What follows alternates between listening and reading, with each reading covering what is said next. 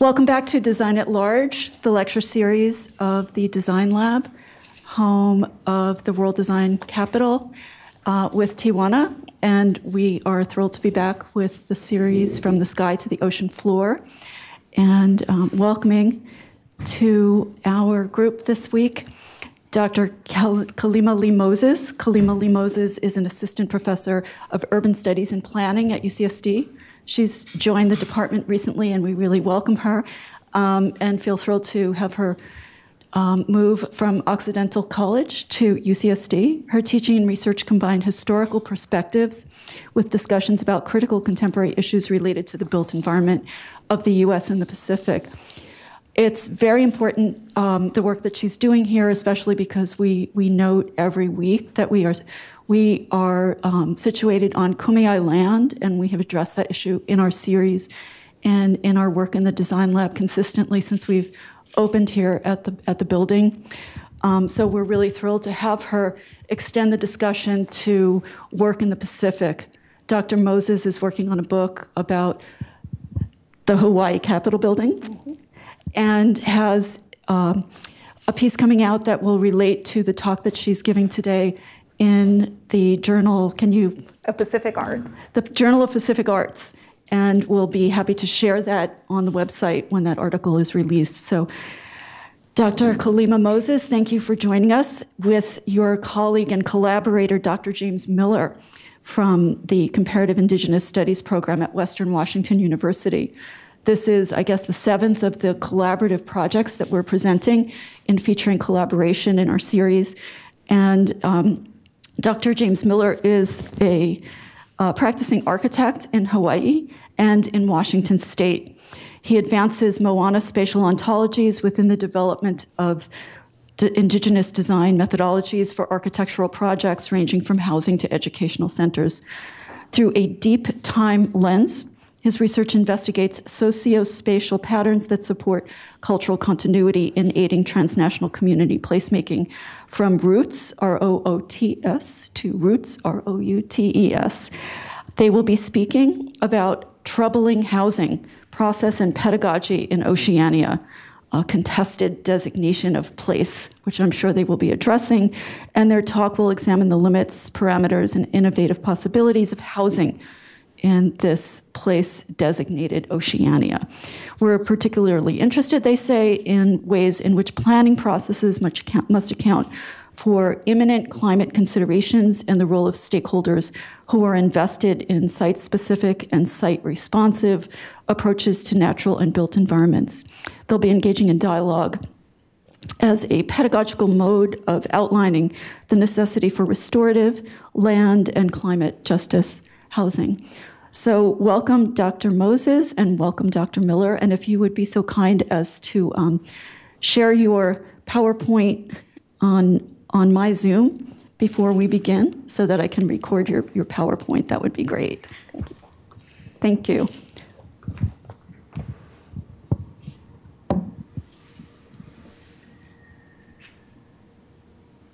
Also, welcome to all the students who are here in person, as well as to all of you who are joining us remotely. I feel like I know all of you, but don't even recognize you, and that's just the weirdest feeling in the world. So welcome in person. And I hope that you see some people here who you've seen on the Zoom in previous weeks, and that we can have a dialogue this way. Okay.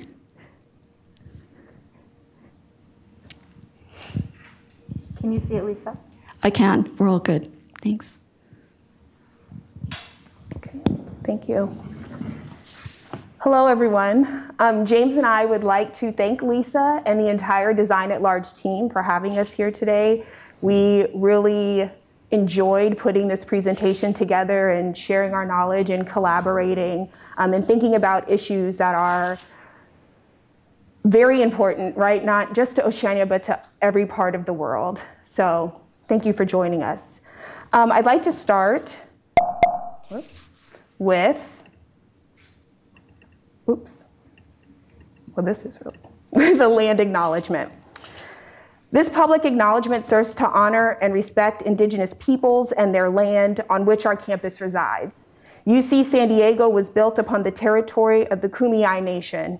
From time immemorial, the Kumeyaay people have been part of this land. Today, the Kumeyaay people continue to maintain their political sovereignty and cultural traditions. I encourage each of us to be accountable to the land and to the Kumeyaay people. For this, it is important that we move beyond land acknowledgements to ask the difficult questions. How can we forge a balanced relationship with the Kumeyaay, their lands, and the ecologies around us? How can we build relationships and do our research about systems of oppression and perhaps our own privilege to serve as allies and or co-conspirators for liberation?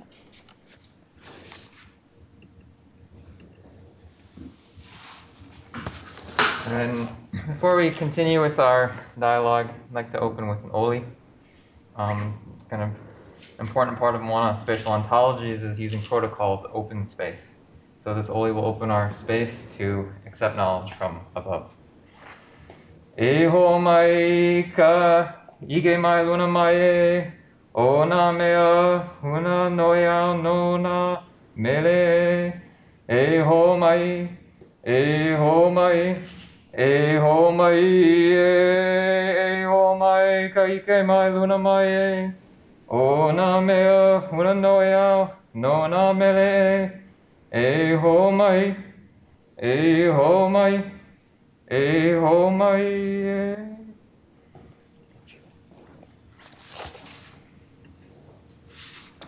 So today, we're talking about troubling housing, and our outline is as follows.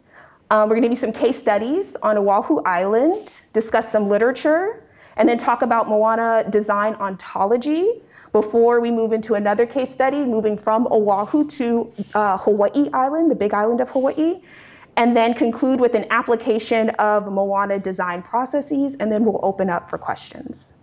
Okay.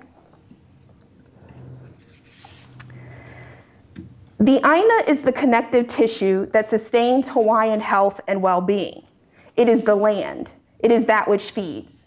The aina, as explained by Daviana Pomamakai McGregor, is both aina hanau, sands of birth, and kuli'iwi, the resting place of ancestral bones.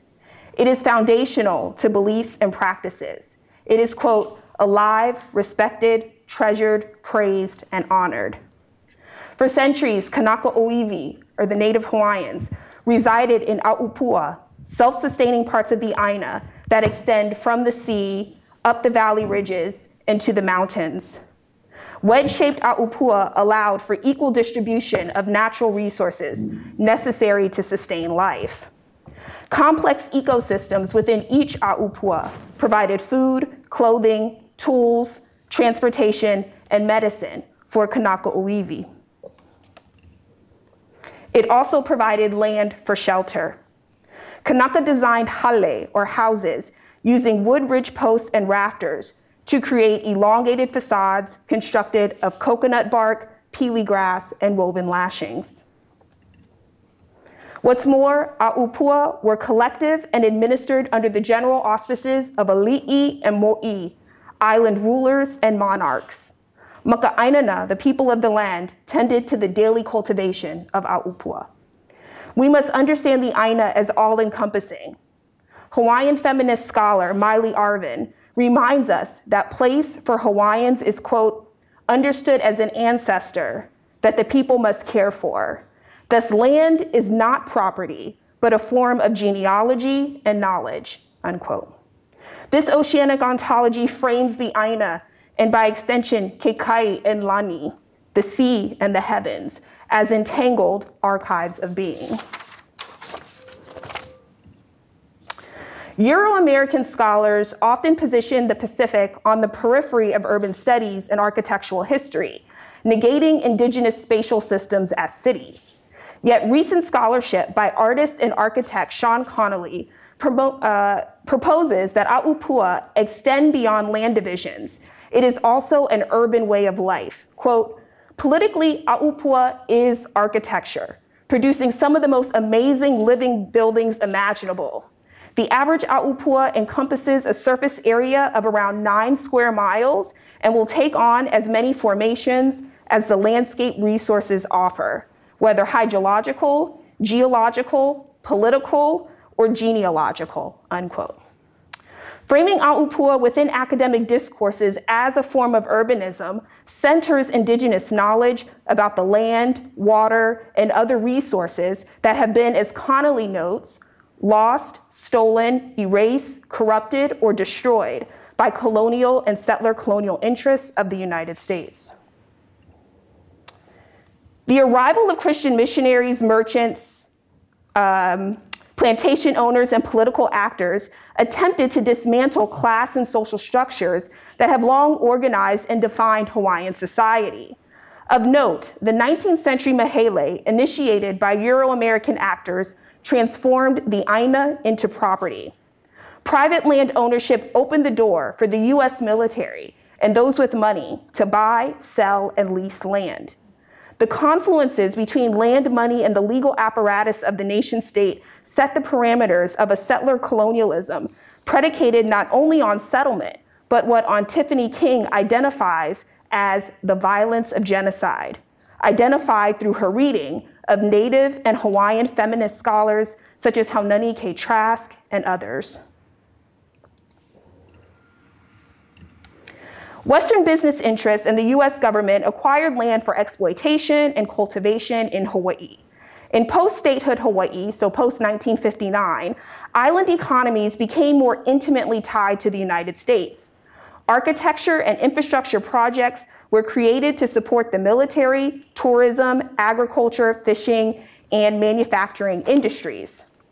The resident population, and therefore housing in urban Honolulu, were influenced by the successes or failures of economic conditions, mortgage lending standards, housing prices, and significant changes in the number of military personnel in Hawaii who are often accompanied by their dependents. What we end up seeing in the last 15 years in particular are the construction of single-family homes and townhomes outside of the city in rezoned land that had previously been reserved for agriculture. The density of urban Honolulu, meanwhile, requires the construction of primarily condominium developments for purchase or rent. Contemporary Hawaii architects take seriously sustainability imperatives. Pacific Islands are among those most at risk for climate change. The devastating impacts we recently saw during the January 2022 tsunami in Tonga, where the waves inundated Tonga's capital city, and where the effects could be felt along the US West Coast, Peru, Aotearoa, and Japan. The Pacific Islands Ocean Observing System indicates that, quote, scientific literature as well as government and multinational reports increasingly point to about 3 feet of sea level rise by the year 2100 as a mid-range rather than a high-end scenario, and show that sea level rise greater than 3 feet in this century is physically possible, specifically in Hawaii. Climate research demonstrates that it is not a matter of if coastal cities and districts will be impacted by rising sea levels, but when and how. In the Hawaiian archipelago, erosion caused by sea level rise, climate shifts, and pollution forces the islands to subside into the oceanic crust under its own massive weight. Degraded coral reefs cannot quell the islands' loss of elevation. This fact is particularly important for residential communities along the Oahu coastline. One such residential community on Oahu's coastline is our Kakawako, an ongoing urban revitalization project. Our Kakawako is located on 29 acres wedged between downtown Honolulu and Ward Village, and the land is administered by the Kamehameha schools. Over 20,000 households within a 1-mile radius rent or own a variety of units in mid-rise and high-rise structures throughout our Kakawako. The collection is one such residential project in our Kakawako. The collection is a mixed-use structure with 397 condominiums in a central tower, a 54-unit 4-story mid-rise building, 14 townhomes, 5 commercial spaces, and a 6-story parking structure. The 3 primary residential spaces are a stark visual contrast. The 43-story tower soars into the sky, and the facade is punctuated with equidistantly spaced balconies at every level, wrapping around the entirety of the structure. Low E glass projects a crisp silver blue hue from a building that captures the sky's color and the city's ambient environment. The lofts function as a transition point between the tower and the townhomes. The white, gray, and burgundy mid-rise building features large paned windows divided into variously arranged sections, adding visual dimension and artistry to the exterior. The windows give the impression of wide open interior spaces and high ceilings, architectural features usually associated with lofts and former industrial centers. The 4-story townhomes offer ample square footage and access to private rooftop decks. Deep burgundy exterior frames outline the white facade as long vertical windows extend the height of the building and lush foliage lines the sidewalks and entryways of each home. The collection nods to environmental sustainability. Low E glass radiates less energy, allowing each unit to transmit less heat. And recycled materials and a multi-zone ductless air conditioning system make each unit energy efficient. Kamehameha schools, the architects for surrounding high-rises, and city planners also work together to make accommodations for a future rail stop in the area, a move that acknowledges the impact of public transportation in reducing greenhouse gas emissions that directly impact climate change. Yet, these steps are not enough.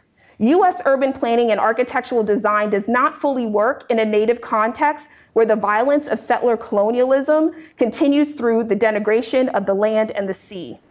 Ecological disturbances have severe architectural and urban implications, particularly for our Kakawako, a land reclamation project. This means that Kakawako is built on filled land, an area where the land has been raised by depositing materials such as clay, rock, and gravel, and then compacting the fill at regular intervals as the level or the grade of the land continues to rise. Kakawako's relatively flat cartography at sea level makes it especially vulnerable to sea level rise and climatic changes, resulting in hurricanes and tsunamis. Buildings and structures in our Kakawako are susceptible to flooding, groundwater inundation, and saltwater contamination in the local aquifer system. The Alawai Canal, a mere 2.5 miles east of the collection, is another example of the failures of Western architectural and infrastructural planning to account for Hawaii's seascapes and landscapes. As Sarah Jensen Carr notes, quote, colonialist engineering projects like the Alawai Canal often view all water, rain, streams, oceans, as a uniform substance to be manipulated without regard to the hydrological complexity that indigenous science has long managed in order to keep ecosystems in balance, unquote. My students at Occidental College in spring 2019 witnessed this firsthand. With funds from the Andrew W. Mellon Foundation and from the college, I traveled to Honolulu with 7 undergraduate students enrolled in my upper division course titled Building the quote-unquote American Pacific. One of our events included visiting the Alawai Canal, an engineering project completed in 1928 that drains rivers and streams into the Pacific Ocean. The project effectively consolidated many of Oahu's natural rivers and streams, making way for land to develop as real estate, most infamously for Waikiki. My students met up with Charles Roach, founder and producer of Aloha Films, to examine the architectural landscape around the Alawai.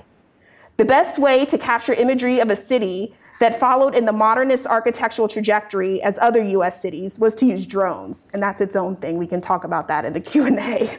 But we met up with Charles at the Alawai Community Park to receive instruction about how to fly the drones, the heights to which we could fly them, and allowable parameters. Each student took turns flying the drones and taking photographs. Our conversations about the Alawai Canal were twofold.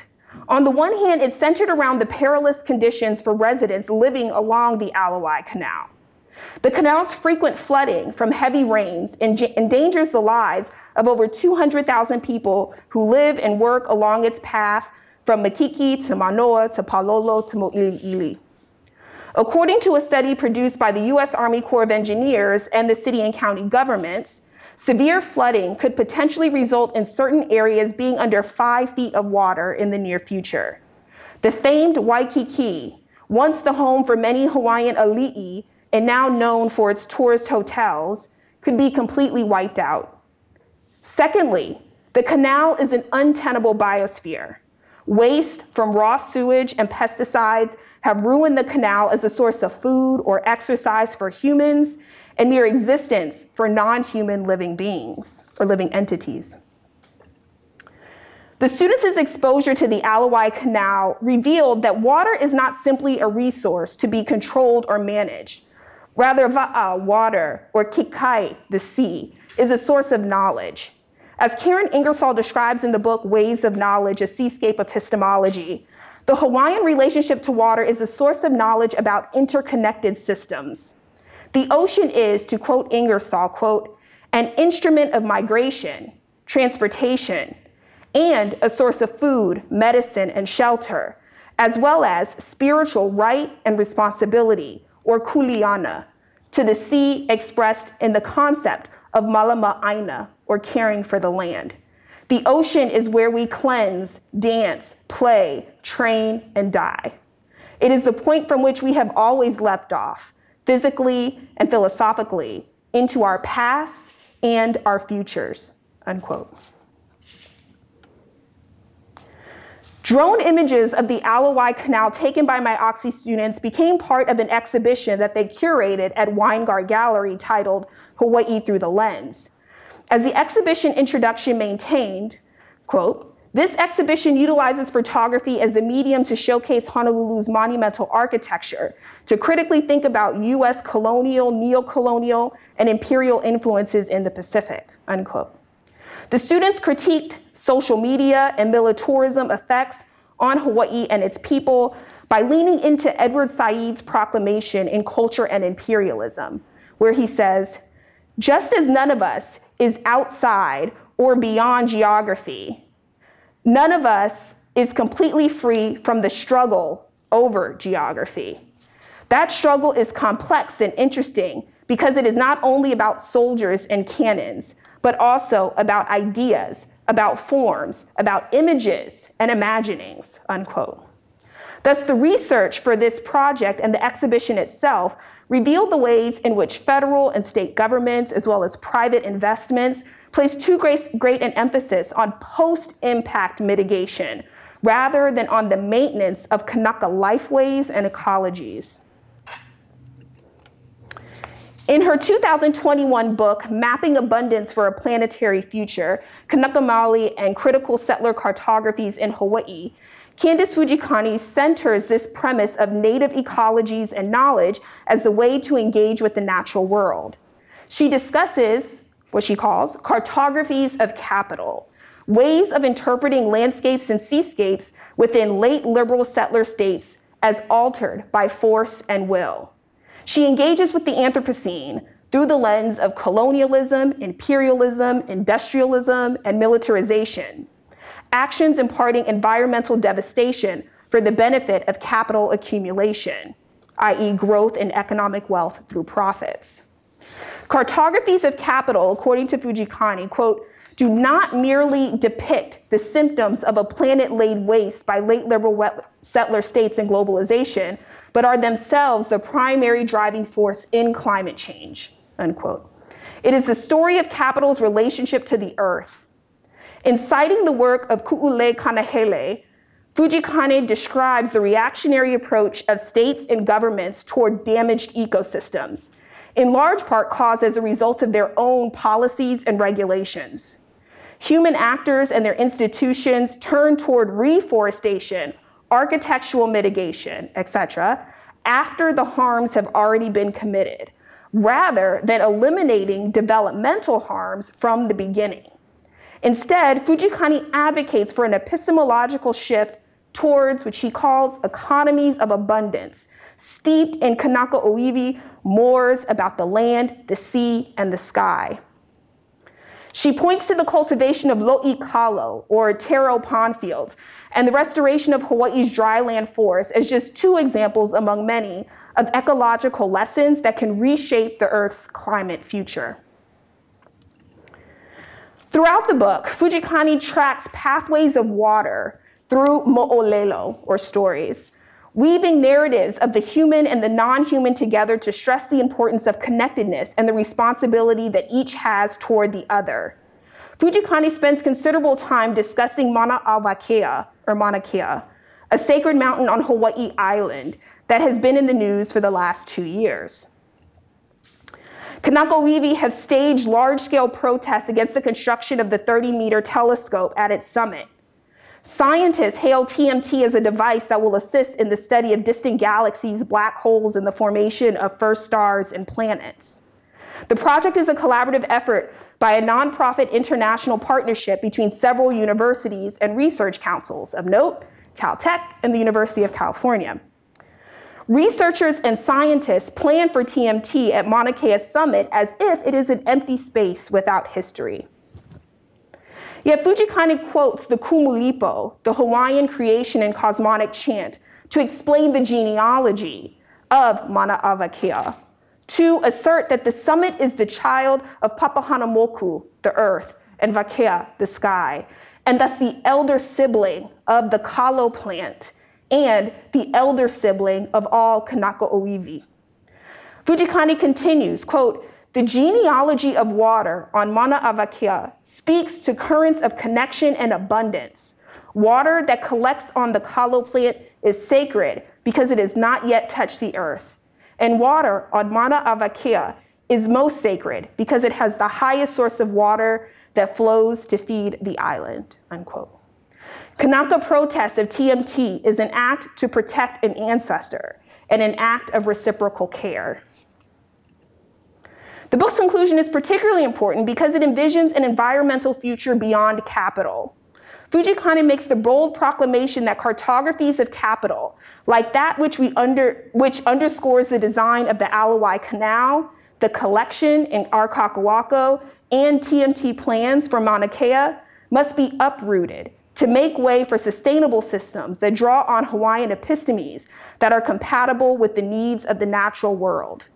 The question then becomes, what does it look like in practice for architects and designers who seek to implement progressive, ecologically based designs? And for that, and for a possible answer, I'll turn it over to James. Thank you.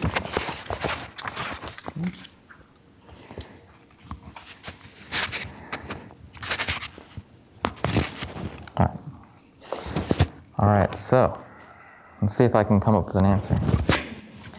What becomes increasingly clear in climate change adaptation rhetoric and carbon neutrality is that these frameworks come out of the same logics that form what Candice Fujikane identifies as cartographies of capital. If we do not fundamentally transform the process, the underlying logic system, then we have no hope in addressing the impacts of carbon emission and mitigating and adapting to climate change.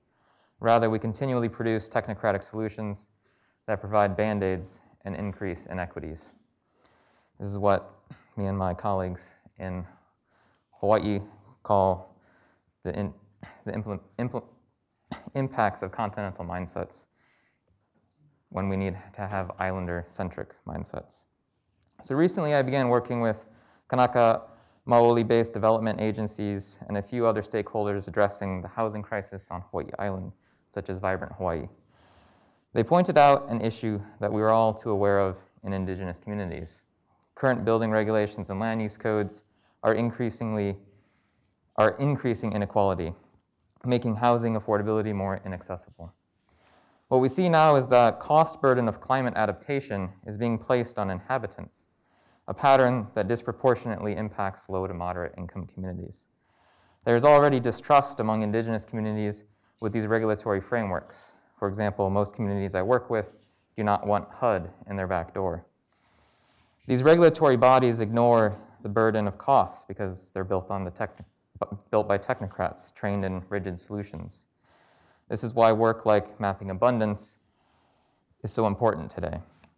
We need to redirect our energies as designers, architects, engineers, and planners away from cartographies of capital and toward cartographies of abundance. In transforming our own logic systems, we can transform our current operating system. So as an architect and educator, for me this comes in three forms in employing this process. So one is to transform my own logic system. We could call that the metaphorical decolonization, and engage with Kapuna and Iwi Kapuna. We could call that the indigenous or indigenizing process. And then two is to develop new frameworks built through these understandings, these relationships, and understand how indigenous knowledge can be utilized within architecture and environmental design to produce architectures of abundance. And then three, as an educator, to educate non-indigenous students how to bridge between Western and indigenous knowledge systems, and to educate indigenous students to be empowered by their ancestors and ancestral knowledge.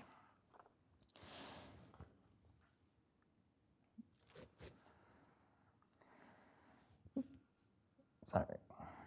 So I want to introduce a Moana design philosophy, a way of thinking that is rooted in the land as land-based ethical frameworks and principles of abundance that guide us in community work.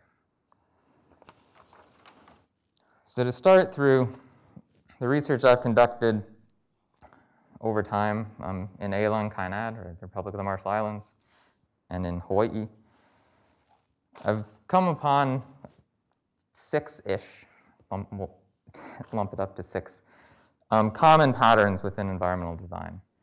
So one is the aina, and as Kelema introduced us to, the ecological system of the ahapua.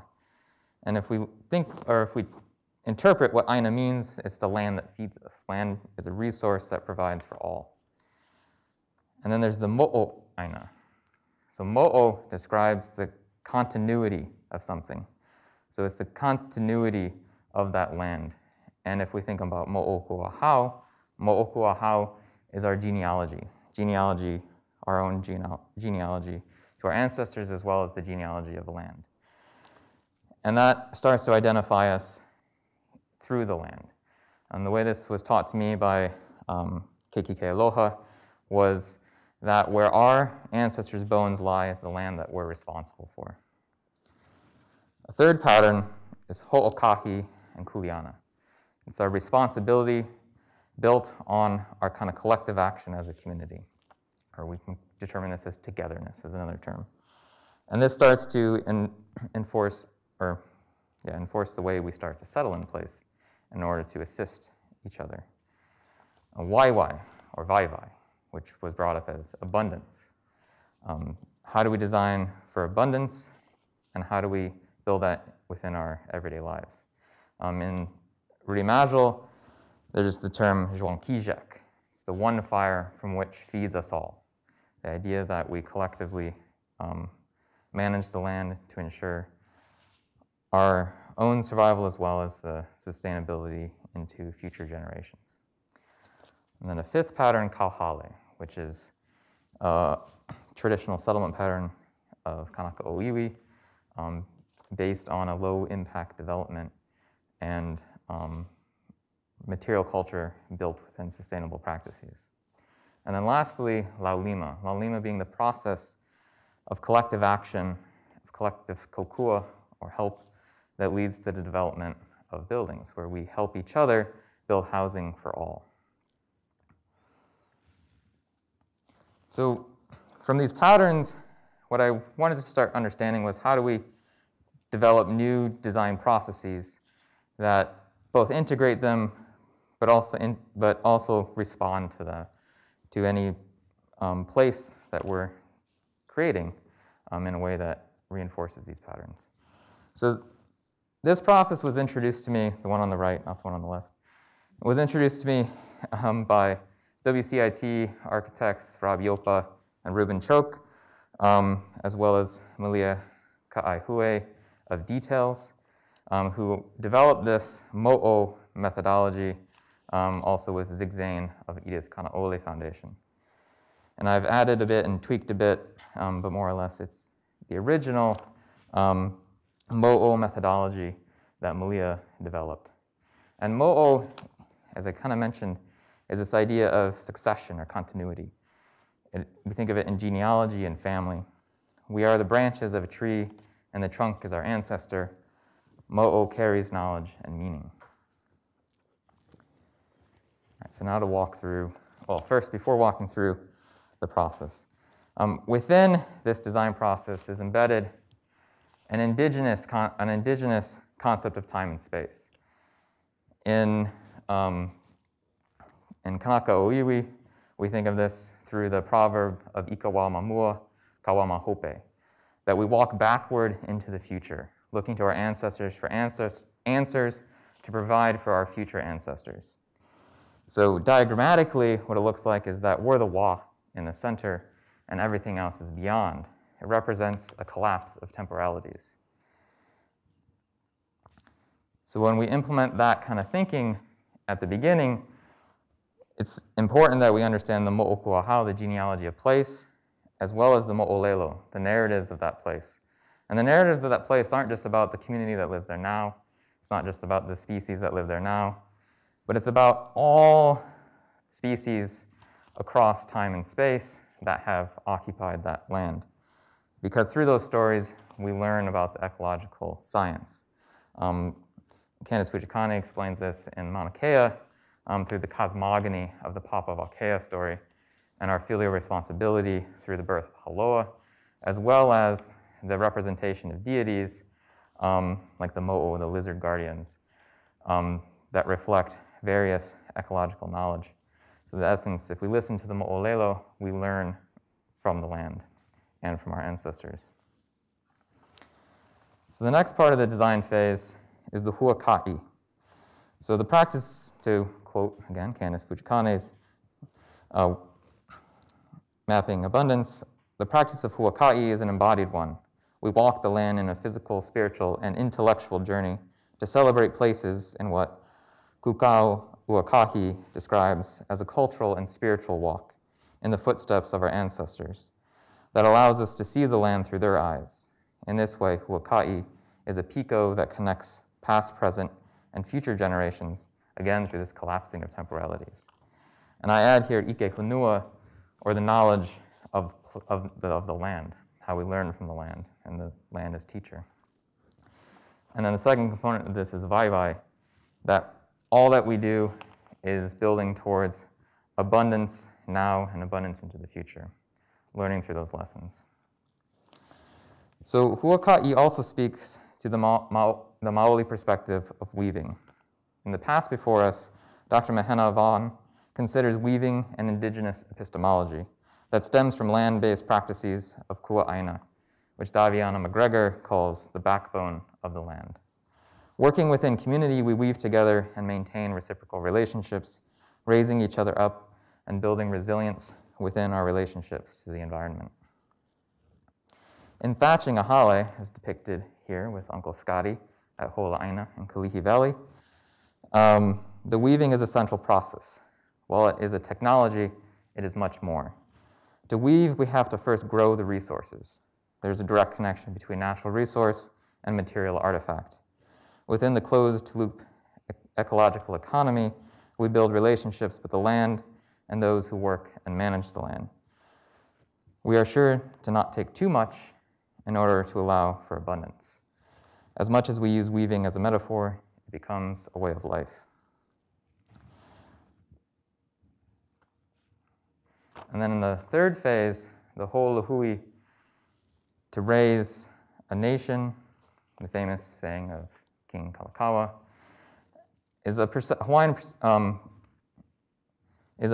way of perpetuating Hawaiian culture, in this case, design of the environment through design, construction, and continued maintenance of a project.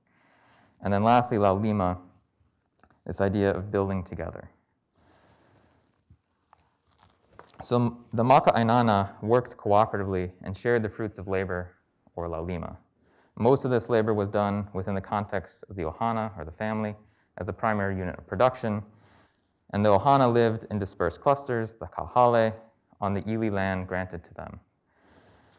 Within the ohana, there was also the cooperative enterprise and reciprocal exchange of labor called kokua, which we now typically interpret as help. It's the idea of that sharpening the steel together builds a stronger community. So then the last phase is how do we maintain any given project, any given site, is through a land-based ethic of aloha aina. And aloha aina represents the ground and normativity of kanaka oiwi, which, as Glenn Cuthard and Leanne Simpson explain, is a land-based ethical framework.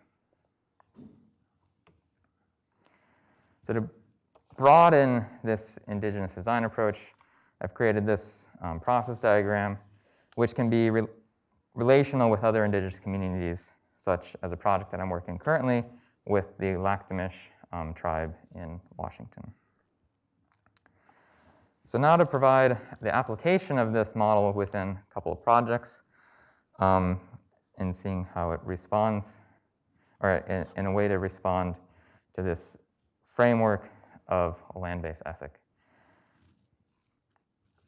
So these projects start with relationship developed with Ho'olahui, which is the parent organization of a school that was lost to 2018 lava flows from Kilauea, and this is the Kua'okala Public Charter School in Puna, which was on. So the school was located on Puala'a Ahapua, which is a well-known ahapua of Puna for its cultural resources. So it has ancient ancient lo'i ponds, as well as iwi burial grounds, so ancestral burying grounds and fish ponds. And how we get to understand Puala'a when the record of oral history is broken is through historic documents like this parcel map created in the mid-1800s, as well as a mo'olelo written in the Hawaiian newspaper. This one's from 1865, that speak to the significance of these sites. And then now today, Puala'a is under roughly 100 feet of lava. So the challenge for Ho'olahui was, how do you move this? How do you take the richness of this school that really was embedded within land-based education through the cultural resources of Puala'a and move it to, essentially what's available, both through economically available as well as just locations that can host a K-12 school. So what we started to work on is the visioning of the school, which is a renovation of a place called Nanimau, which is a botanical garden, or former botanical garden in Hilo, and utilizing the resources of a botanical garden to try to recreate some of the essence of the land-based components of Puala'a. And then the other part was to stick in Puna and develop a land-based education center. So not necessarily the school, but perhaps the center. So what we started to work on was Ike o Keahialaka, an education center based as a food resilience hub for Puna. And it's that red area there, located in Nanavale, Ahapua. All right. So what I want to do is use this project to walk through the method and implementation of this design process. So it starts with this mo'opuahau, which is also thinking through deep time. And again, that genealogical memory and woven fabrics of history, chants, stories, and songs that are passed from generation to generation, and how to utilize this project also as a mode to revive practices for passing on to future generations. So this starts again, as I mentioned, with looking at what we have available when the oral traditions are broken. So looking at historical maps to understand what is the land use of this place, and how can we learn from previous land uses that have been obliterated by subdivisions and real estate speculation, or waste landing, as Kelema brought up, in order to revive the traditional uses. So these maps from 1901 and 1886 start to provide some reference to what was developed in this area. So zooming in, looking at Puna, and granted this is after the Haley Act, but we're not going to get into that. We see some of the uses: plantations, there's cultural resources, there's homestead lands, so areas that were predominantly occupied by Hawaiian families. There's also conservation areas. And then there's a lot of this designated land that has the term wasteland attached to it. Generally, that's lava fields that don't have a lot of vegetation. And then the next step is thinking through the mo'olelo of this place. So the mo'olelo of Puna, we look to the story of Keahialaka. So to read an excerpt from the story of Keahialaka. So when Pele came to the island of Hawaii, she first stopped at a place called Keahialaka in the district of Puna. From this place, she began her inland journey toward the mountains. As she passed on her way, there grew within her an intense desire to go at once and see Aila'u, the god to whom Kilauea belonged, and find a resting place with him at the end of her journey. She came up, but Aila'u was not in his house. He had made himself thoroughly lost. He had vanished because he knew that this one coming toward him was Pele. He had seen her toiling down by the sea of Keahialaka. Trembling dread and heavy fear overpowered him. He ran away and was entirely lost. When she came to that pit, she laid out the plan for her abiding home, beginning at once to dig up the foundations. She dug day and night and found that this place fulfilled all her desires. Therefore, she fastened herself tight to Hawaii for all time. So here we see how Keahialaka, in this part of Puna, is positioned within the cosmology of Hawaiians, within the origin story. It also speaks directly to what we now identify as the, blanking on the name, sorry, of the, lava zone 1, or the ridgeline for Kilauea's flows, where it's most likely to have eruptions consistently. Of course, over time, we've had things like Leilani estates developed right on top of this ridgeline. Sorry if you can't see my mouse. It's the red. Going from Kilauea out to Kapoho, that point out there. So this home of Pele is embedded within this understanding of the ecology of place.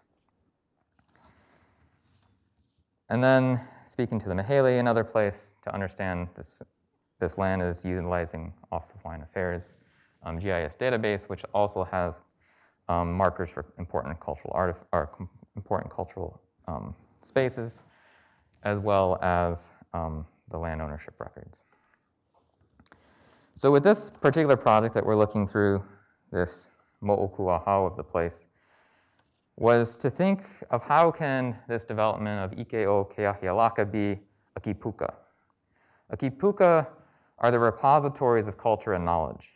They have the potential to revive and perpetuate indigenous practice and more respectful relationships with land and sea.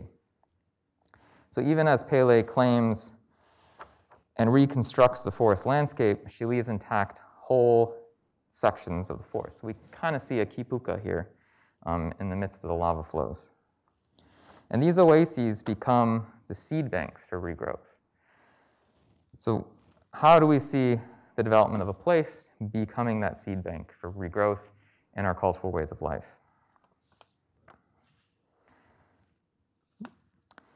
So looking at Nanavale in this part of Puna, which is over here, oops, we see that it has a wealth of resources of ohia, ohia being a very significant cultural resource.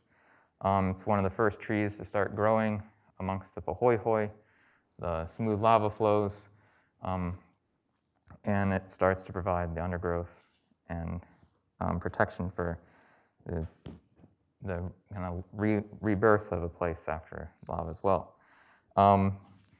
Unfortunately, in County of Hawaii, as well as in other places, rapid ohia death has come to the islands, leading to the decimation of many of these forests. So going also along the lines of the kipuka is how to revitalize the ohia. And unfortunately, when you have rapid ohia death, you start to have invasives becoming more prevalent. So here's the site in orange within the red zone being Nanavale Estates. And you can see it's adjacent to these two little purple patches. Those are two of the remaining ohia conservation forests in Puna.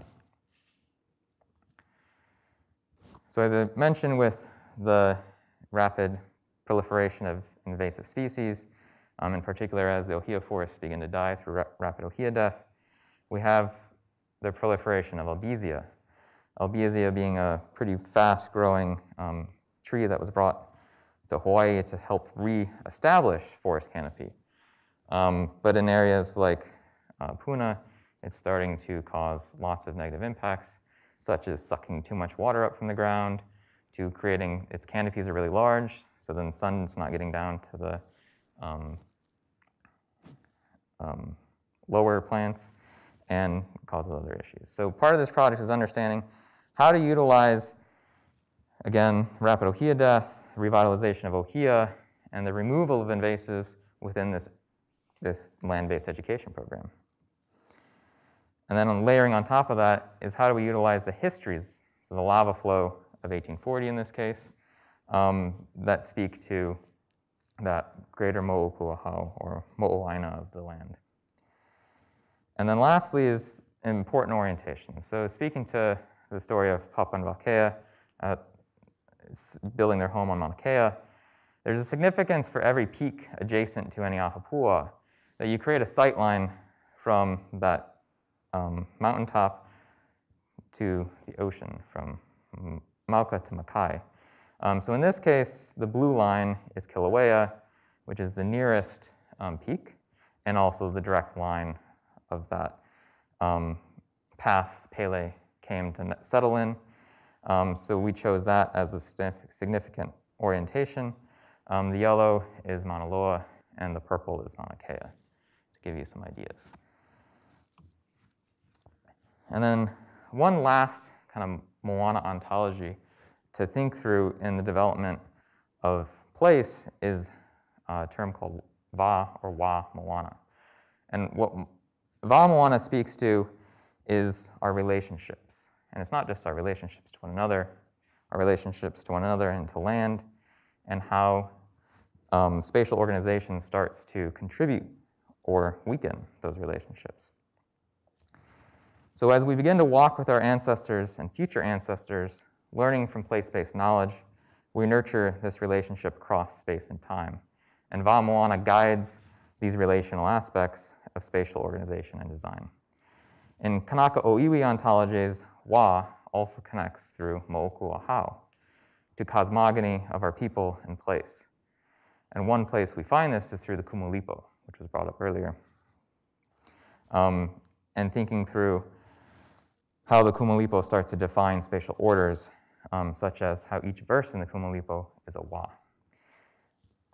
And in this image, we have a Kanaka Oiwi sailing with a Yapese wayfinder in a prawa, a Marshallese-style outrigger, which demonstrates this collapsing of both ontologies across Moana or across Oceania into the creation of technology that transverses the ocean and brings communities closer together. So this is the type of mindset to have when you're going on a huaka'i with community stakeholders in a project, is how do you take multiple knowledge systems across a community that's no longer just Kanaka Maoli, but has a broader groups, cultural groups within it, and thinking about how to represent everyone's stake within this development. So here we worked with various other food resilience hubs in Hawaii County. We worked with the urban planning department of the county, as well as other organizations that were close to Nanavale, where this might benefit them. And this aerial gives you a sense of those albizias. So you can see the ohia, they're kind of the tall, narrower trees. Albizias have those huge canopies. And then this is a sight line looking back to Kilauea using drones. And here's just a conceptual design of the place, utilizing a emu and so emu's the back covered space, and then a large meeting house, which is actually designed in the Moringa style, which is a Samoan fale, as opposed to a Kanaka Auiwi fale or hale. But these are just ideas that came out of communities' visions. And then we have a kalo field. We don't know if the kalo field will make sense. That's taro. It's likely going to be sweet potatoes, because sweet potatoes can grow in the cracks of a'a, whereas kalo doesn't do as well. All right, so that kind of presents the method.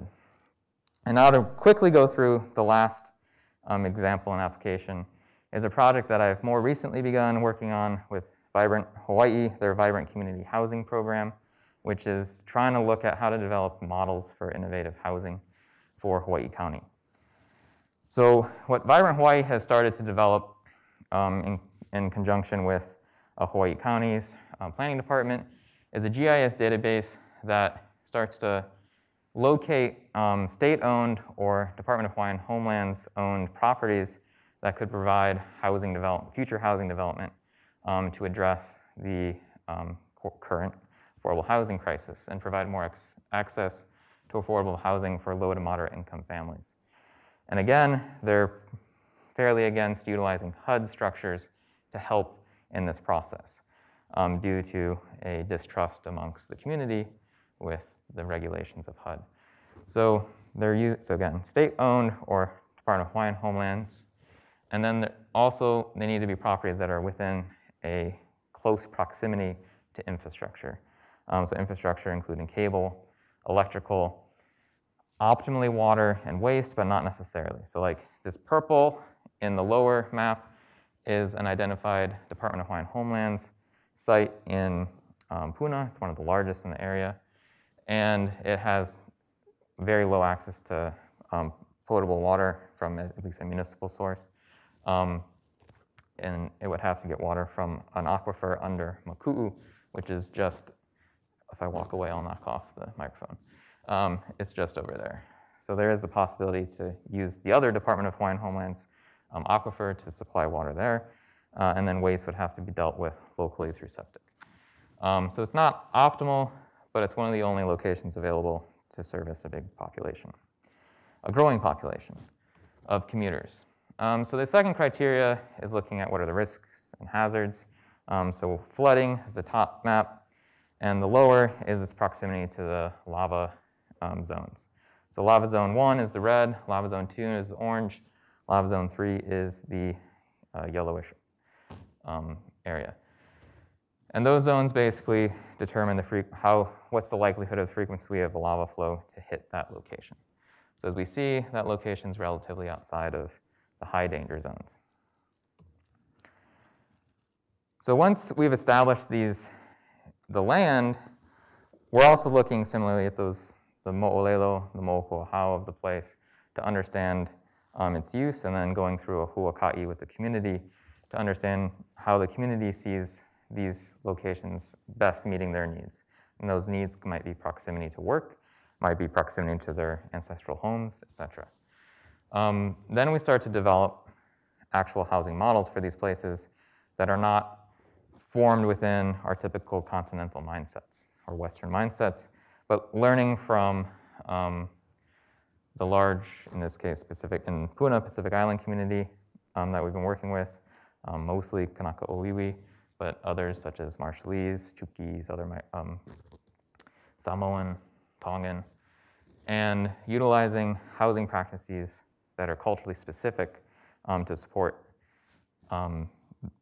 these community members. So here we're looking at how do you so we think about these communities, lots of Kanaka, Samoan, Tongan, Marshallese, have moved from their kauhale systems with separate units, separate sleeping units, with shared kitchens, etc., into our typical 2-3 bedroom Western tract home.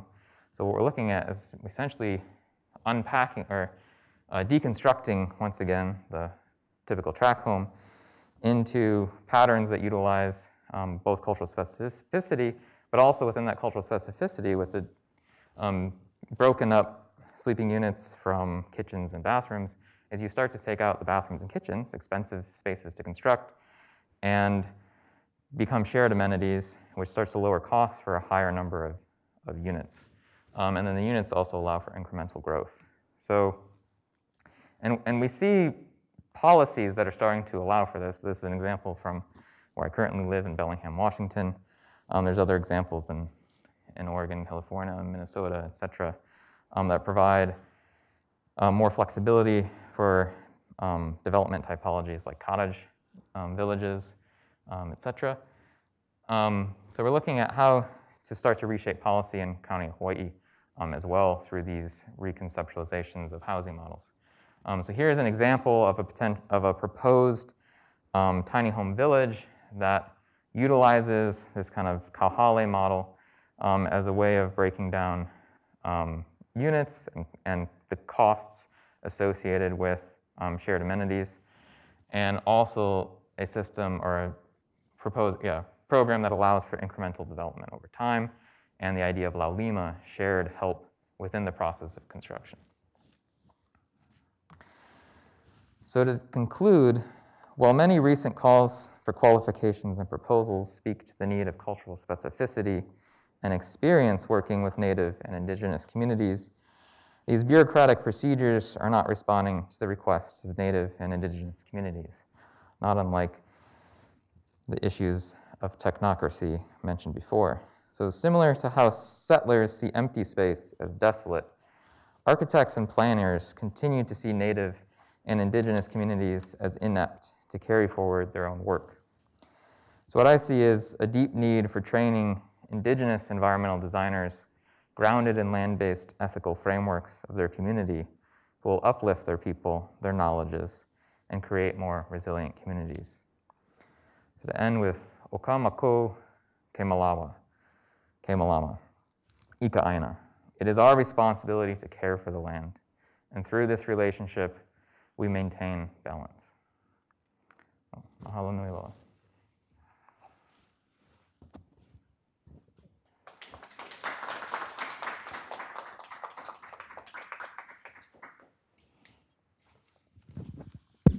Thank you so much. Sorry, everybody. Dr. Moses, Dr. Miller, thank you so much for your talks. So you're picking up so many themes that we've discussed in different ways throughout the weeks of these seminars, most recently with Danielle Dean and Stephanie Sherman talking about Fordlandia and the creation of the westernized housing structures there and the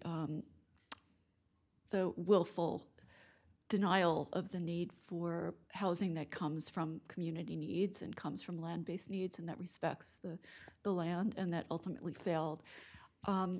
I would like to go to questions both in the room here and in the audience online, but I just wanted to start off with a sort of large question about your collaboration, which, so Dr. Moses, you're working very closely with a tradition of critique of development and a critique of a particular colonial Western model of development. And you're also working very closely with the coastal. And I realize that much of Hawaii is coastal because of the island structure, but I was very struck by the shift, Dr. Miller, to your presentation, which brings us not only to a land-based ethics and this concept of abundance, which really powerfully struck me, and I want to hear more from you about that concept, but also the move inland. And the reason I ask about that is because some of us here in this room and on the Zoom and in the larger community of San Diego have been working with the kumeya'i groups in the community around land rights and land management and land reclamation and conservation of land traditions. And so Nan Renner is here. We've been working with Stan Rodriguez and the groups working around building canoes, but also working around the politics of housing and building AWAs in inland communities, but always the development and the activity is inland. And I feel like we live in this rim along the coast that remains the highest real estate, the most traditionally developed colonized area that's so close to the slides that we saw that Dr. Moses, you showed us. So how do you begin in your joint practice to move this practice that's organized around abundance to the shore, to that really contested land at the shore, because that's a big issue for what we're trying to do here. You know, we can't even keep the boats on a piece of real estate, you know, because it's so fraught. So the question is about this relationship between the inland and the shore and how you move the politics to the most contested land. So your first part of the question, the collaboration between James and I think works really well because it's this combination of theory and practice.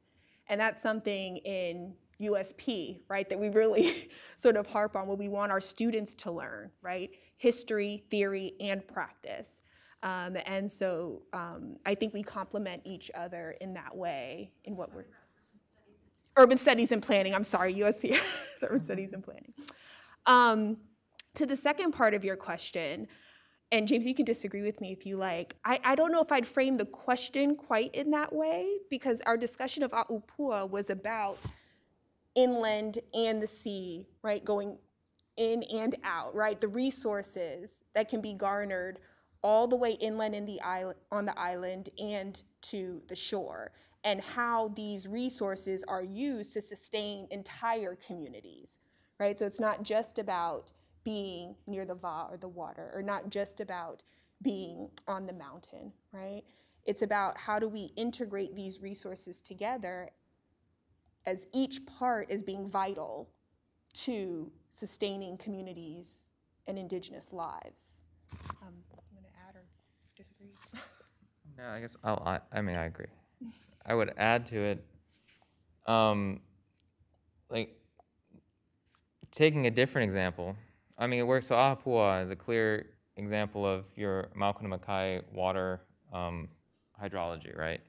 The water is being collected in the mauna, in the mountain. It's being stored in aquifers. Those aquifers are starting to pour down in streams down to all the way down to the coast. And as long as that water maintains its a high, I don't know, I'm not a ecologist by nature, but as it maintains its quality through all the systems that it naturally passes through, then the health of the coastal environment is maintained. But as we start to build culverts and dredge and put fertilizer on lawns, as we start to build telescopes on top of Mauna, it starts to negatively impact the water source as it moves down. I think we all kind of identify this. It's the same system, similar system here, where you have the water moving from the mountains to the coast. And we have this issue with snowpack not being maintained, and that's causing all kinds of problems because the quality of water for the livelihoods of species at the coastline is being dramatically impacted.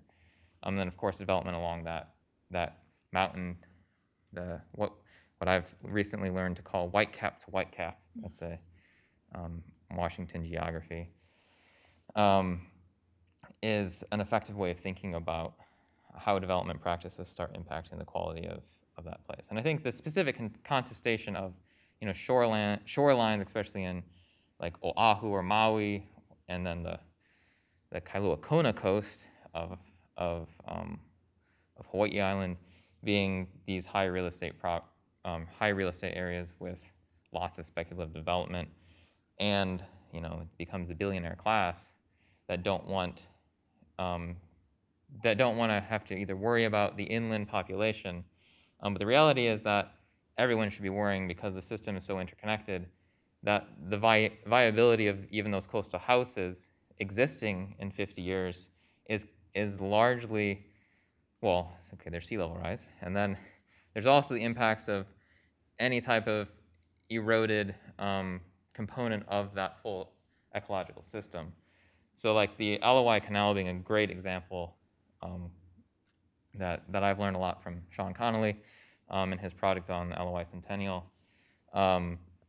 is a really great example because the United States Army Corps of Engineers come in to try to mitigate the flood potential that would be catastrophic for Waikiki and the real estate endeavors of all those developers, as well as the human population that lives in Waikiki.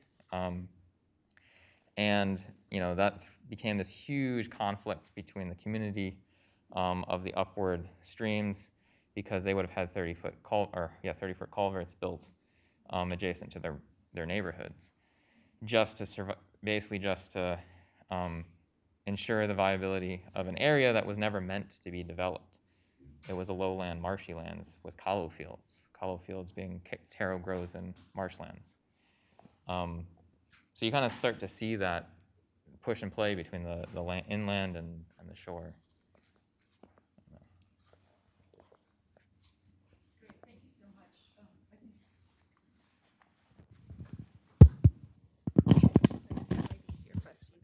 Hello? Okay. So the role of regulation, I'm thinking about the state of Hawaii, right? They passed the first renewable target energy, is that what it's called? Renewable energy target, the first state in the country to do so for renewable and to create renewable energy sources. And so Hawaii was the first state to do that, which is, quite progressive in a way, but right, the flip side of that is what does the infrastructure look like to make this happen? And so you think of wind farms, right? What does a wind farm look like on an island? It takes up a lot of space, right? Many Kanakaʻiwi have protested the construction of these wind farms because they murder basically birds, right? Indigenous species. And also there's health implications. There's studies that show that these wind farms can harm your hearing. And so there's been a lot of pushback in that way, but many other Kanakaʻiwi are also arguing that, you're not against sustainability initiatives, just that type of infrastructural large-scale project may not work in a place like Hawaii. Perhaps we can think about solar farms as being an alternative source of energy.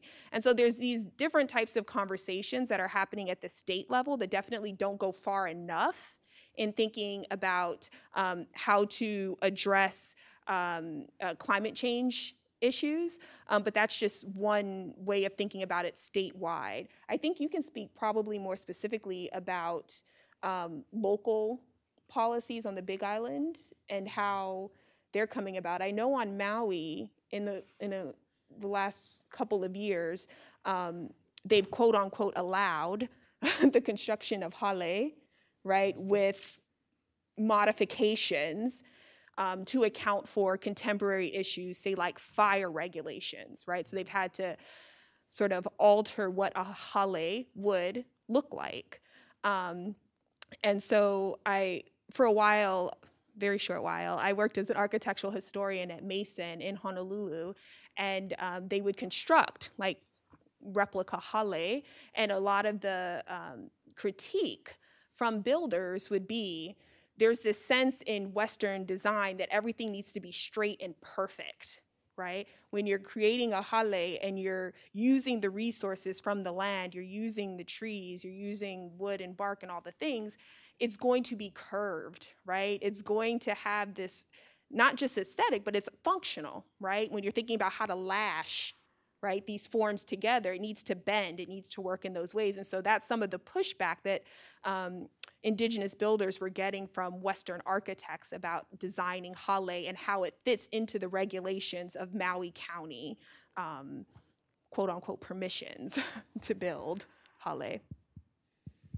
And then I'd add, so yeah, the hale code is now statewide. Oh, it is, okay. Yeah, and the fire regulation on it is pretty strict, and you have to be a certified hale builder to permit one. So I had a picture of Francis Sinechi. He's the chief architect of hale. He's based out of Hana. So I did have a picture of Uncle Scotty. Uncle Scotty was trained under Francis Senecci. And yeah, I mean, on that point of like, there's no definitive, length, width, height of a hale. It's all based, as I was taught, it's all based on the artistic decisions of the hale builder, in which Uncle Scotty would joke it's based on their size. Uncle Francis is a pretty short guy. Uncle Scotty's a pretty big guy. Anyways, and then as far as housing regulations, so yeah, one in Hawaii County, run into all kinds of problems between. So Puna has been south Hawaii Islands, so like Hawaiian Ocean View or Hove, Hawaiian Ocean View Estates, and then Ka'u have often been considered like the wild, wild west, the last western frontier. Nice colonial way to think about it. Puna all similarly was thought of as that.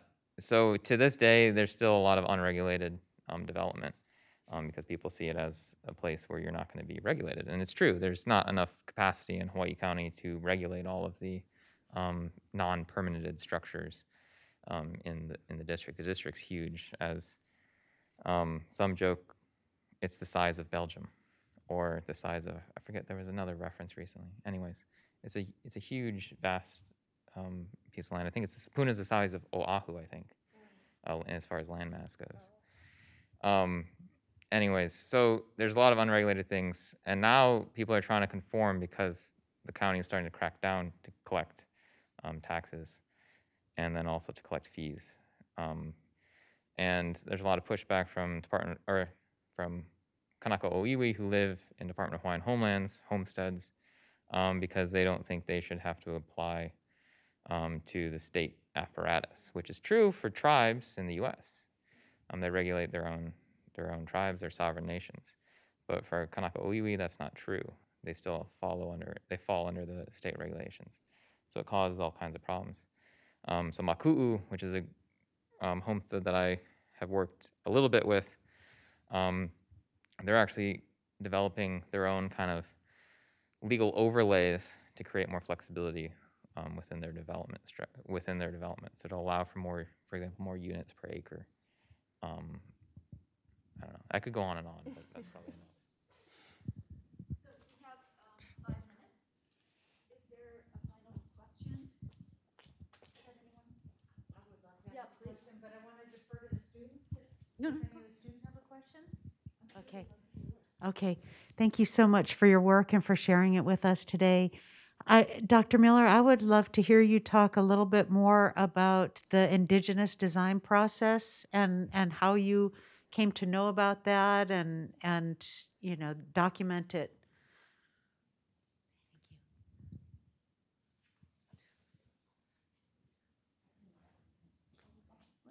Theirs works? Oh, yours works. Oh, I did? Oh, okay. Just didn't have it turned on. Okay. All right, so I guess, the way I first came really to thinking through this was, so my doctoral research was actually in Aelan Kainad, Marshall Islands, working with remarriageable communities in Namaruk and in Maduro. But it was really through working with families in Namaruk, talking about climate adaptation and how they foresaw themselves being able to maintain and sustainably manage their coastlines into future generations.